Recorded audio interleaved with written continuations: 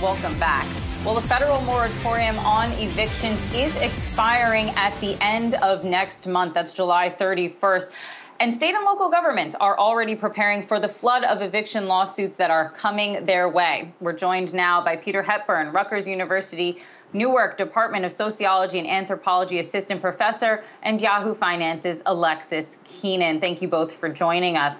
So, Peter, I want to start with what happens on August 1st after that moratorium expires.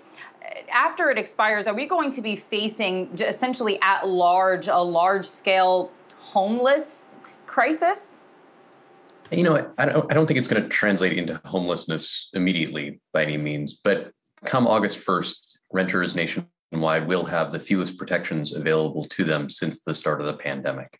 There are a few states that will still have eviction moratoria on the books, but in the vast majority of states, renters will not have any further protections available to them.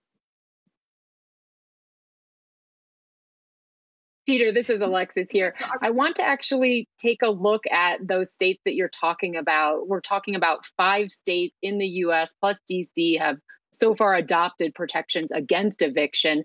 That's Hawaii, Maryland, New Jersey, New York, and California. So is it your impression that not enough is being done here? Why are we seeing just 5 states have measures in place? Is that going to be enough to keep the eviction flood from happening? Oh, well, I mean, I think you've got to recognize that at this point we are, 16 months into a pandemic, and there is a lot of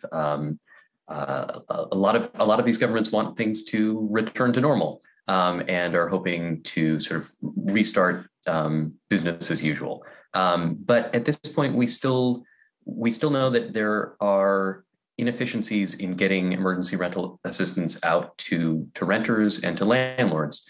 And so maintaining the CDC eviction moratorium for another month and maintaining state level moratoria for some time thereafter provides a little bit more time for that money to make it out to affected parties. Professor, I wanted to get your thoughts on something that's before the Supreme Court. Earlier this month, a group of property owners had asked the High Court to block the CDC from extending the moratorium on evictions. I think in cases like these, the landlords are sort of seen as the bad guys, but they too have responsibilities and bills to pay. So what should and could the government be doing right now to extend help to those landlords and take some of the pressure off? I think it's important to recognize that Congress has already taken steps to help landlords. Over $46 billion in emergency rental assistance has been provided as a part of the Consolidated Appropriations Act of December of last year and of the American Rescue Plan of March of this year. Where governments have struggled is in getting that money out to landlords. Some state and local governments have been able to get that money out more effectively than others, and right now we're kind of waiting to see how effectively the remainder of that money will be able to make it out the door. We've also seen in the case of California a real investment on the part of the states in making even more money available. And ultimately, that's money that's going to landlords and will help to prop up a lot of property managers who have perhaps struggled during this last 16 months. Peter, you talk about the federal government making that $46.5 billion in emergency rental assistance available to the states, but you've also spoken about how it's allocated to the states and distributed being flawed. So why exactly is that? What's the problem there? Yeah, so Congress chose to allocate this money on the basis of state population overall, without taking into account the fact that some states have proportionally more renters than others, or taking into account, for instance, that it costs more to rent a typical apartment in some states than others.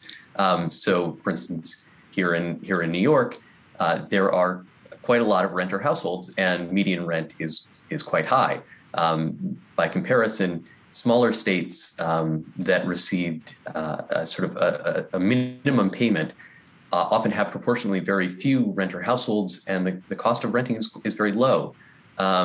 So there are going to be some larger states and states that were hit quite hard by the pandemic that are receiving much less assistance on a per renter household basis. And that's going to, inevitably that means that fewer resources are available and harder decisions need to be made about who can access that money and who gets left out in the cold. All right, we have to leave that there. Peter Hepburn, assistant professor at Rutgers University, Newark. Yahoo Finance's Alexis Keenan, thank you both for joining us.